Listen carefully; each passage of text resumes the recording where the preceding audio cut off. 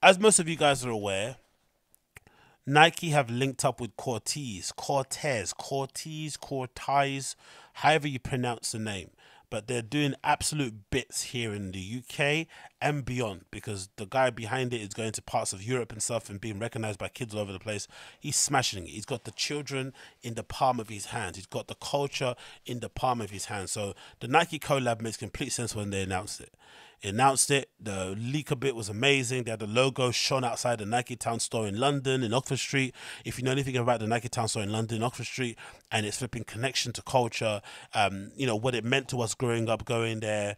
Sometimes even getting jobs there. The football tournaments, the Jogo Bonito stuff like that. Place is legendary. That Nike Town store in London is a legendary spot for queuing for SBs and shit, like fights, whatever. It's a fucking legendary spot. So them doing that flipping launch was great and amazing, showing the logo outside of it. Now, no one knew what the shoes would be. I think I pontificated myself a little bit here and there about what the shoes would look like and what they would kind of go with. And now we've kind of got an official look at the shoes and the entire package going together. And one thing's for sure, the tracksuits that put the shoes together, so the tracksuit that goes with the shoes makes the shoes look better. But being a fan of what they do and being eagerly anticipating what it would actually end up looking like, I am a little bit disappointed. The shoes are a little bit underwhelming. Number one, underwhelming because of the model. The Nike MX 95, I feel like, is a weird choice to make for a brand that I think is more Gen Z than it is millennial, I would say, right?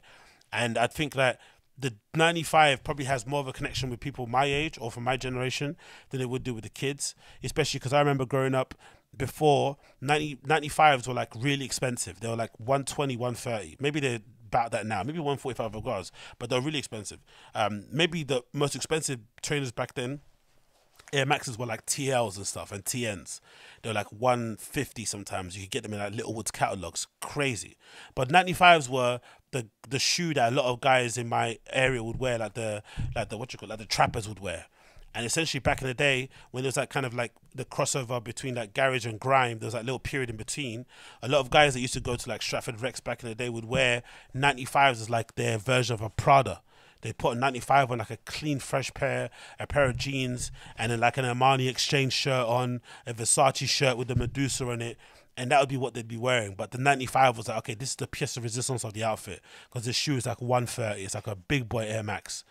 And that was what you see all the olders be wearing. Then when we were coming up, we were basically obsessed with like 95s or even TNs. That was kind of like my generation's kind of shoe. And 95s were kind of old hat. They're a bit bulky and they kind of stuff you only restricted to olders.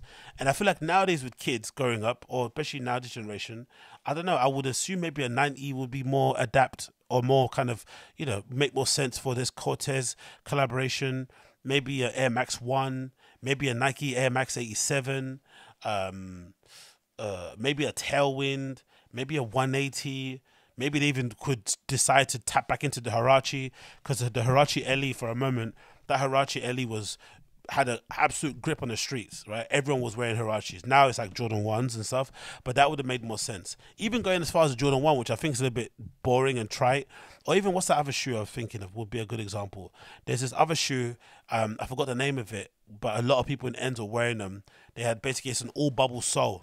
I forgot the name of it, but yeah, it's very popular for a while. Maybe I'll put a picture up later if I can remember it.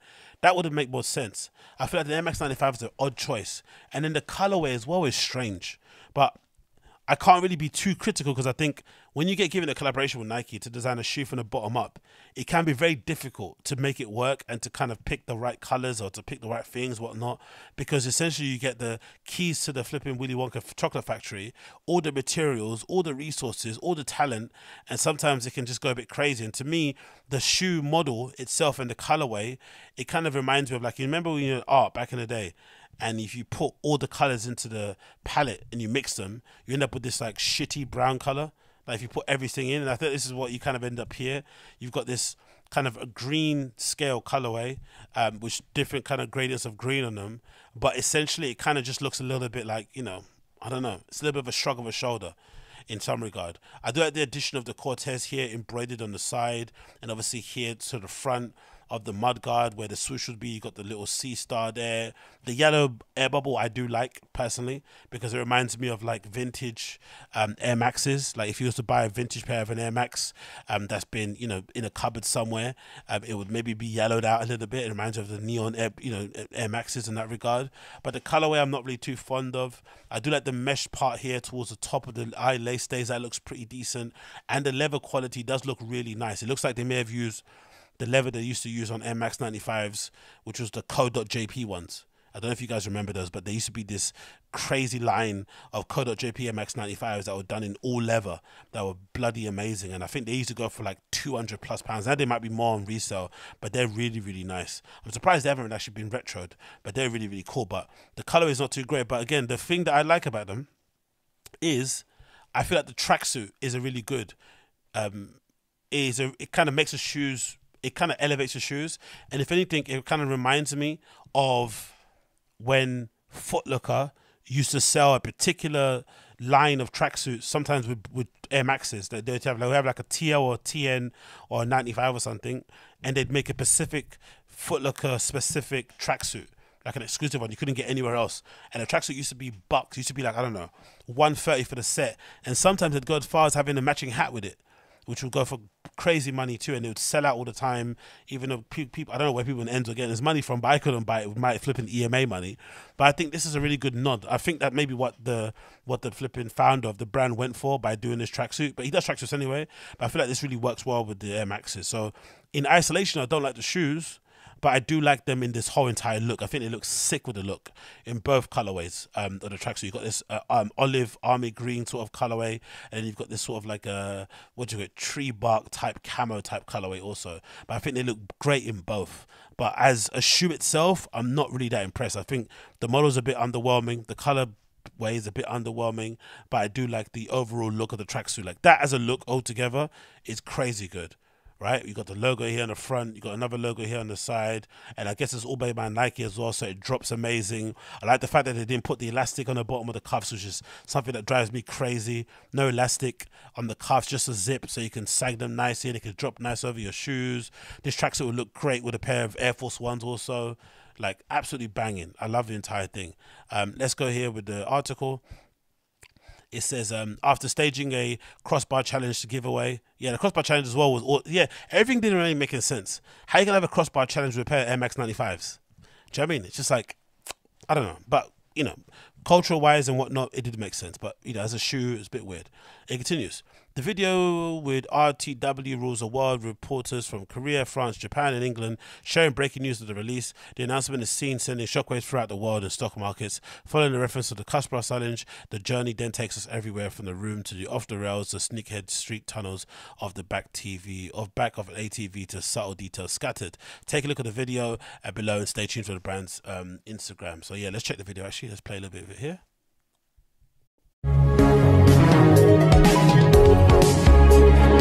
This is just in. We've been following this story overnight. Corteiz Air Max 90 is no longer being released. Celle de chaos ici à Paris. Les gens deviennent fous pour avoir une paire.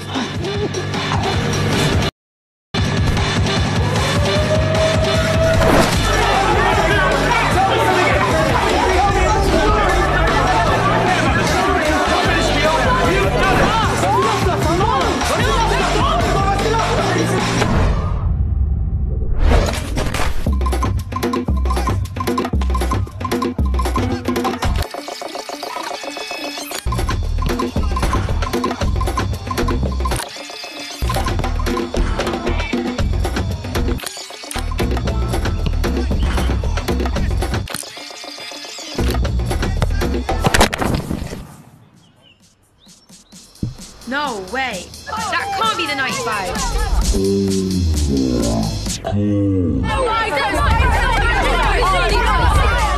Could I start the bidding off? 80 grand, 80 grand, 90 grand, 90 grand, 100 grand, 100 grand over there, 110 grand, 110 grand, 110 grand. Going, sold for 110 grand to the man in the grey jacket. Hi, boom. Hi, yo. Hi, listen.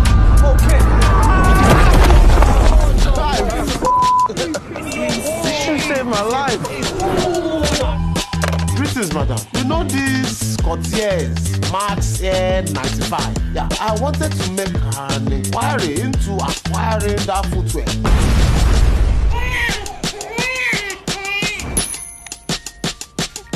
Alright, say nice. So welcome to man's room and that. Obviously man's a proud holder, but I know you know about these ones though.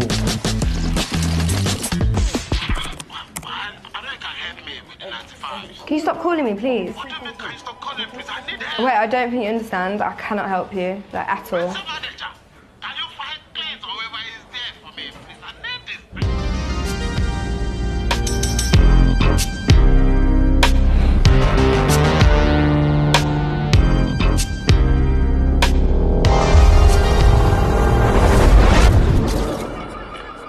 I don't know about you, but I got mine. Sick. Corteiz rules the world.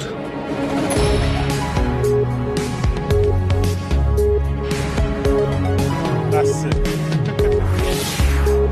Yo, Nike fucking cut the check on that promo, innit? God damn it.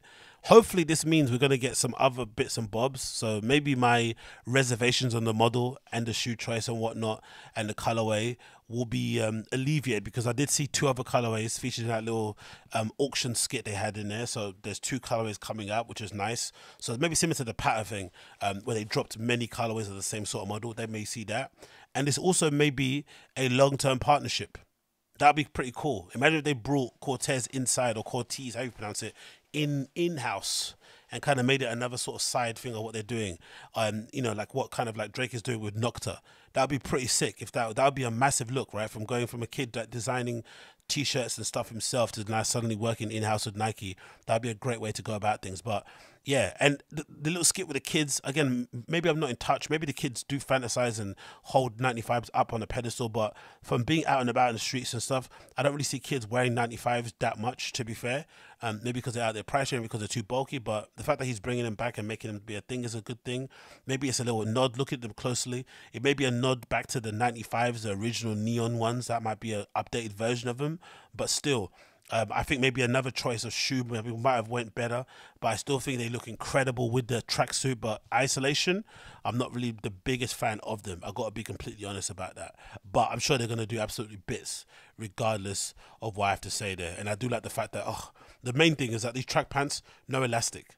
You don't understand how annoying it is when you get Nike tracksuits that are great and they've got an elastic cuff in the bottom of them. Usually what I'd have to do, I'd have to kind of, back in the day, I'd kind of unstitch the bottom and take the elastic strap off of them and then steam the bottom of the flipping hem to kind of get all the wrinkles out, but it never really does, just to kind of make them sure they're flat so they drop on Air Force Ones or Air Maxes and stuff. But yeah, that's back in the day pain in it. But yeah, he solved that issue there, and I think it's got a little button snap enclosure on the side. So yeah, big up Corteiz for doing absolute amazing bits. Love to see it. Hopefully continues on thriving and we see more going forward, because that flipping advert doesn't look like it's a one hit and done collab.